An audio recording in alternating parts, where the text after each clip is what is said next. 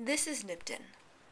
It's on the edge of California, about as far as one can go before ending up in Nevada. It's a pretty quiet place, just a few dozen residents, most living in RVs. Yes, it's kind of an interesting thing to observe Nipton on Google Earth. As you zoom into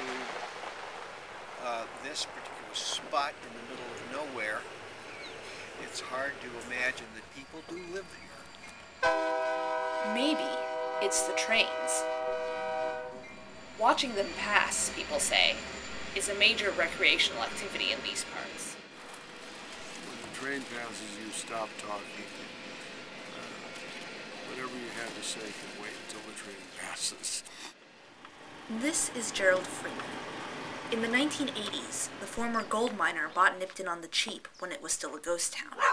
He named himself principal administrator and fixed it up.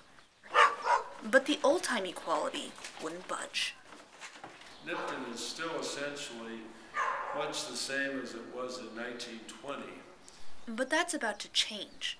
Last summer, Freeman had solar panels installed on the outskirts of town, 80-some-odd kilowatts from Silicon Valley company Skyline Solar. They'll be Nipton's gold mine, he says, a way to attract eco-tourists headed to the nearby Mojave National Preserve, all while helping the town gain independence from volatile utility bills. But not all residents are enamored. Rashawn and Melissa Gordon love dogs, hunting, and above all, their view. I like the concept of solar energy. I like the fact that it is a clean alternative energy source, but I wish it didn't consume the amount of land that it consumes. Freeman says he intends to preserve Nipton's nostalgia.